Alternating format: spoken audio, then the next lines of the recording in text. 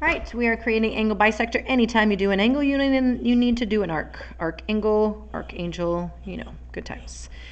So the first thing we do is that, which means that these two side lengths right here now are completely congruent to each other, which either could be the bottom part of a kite or the bottom part of a rhombus.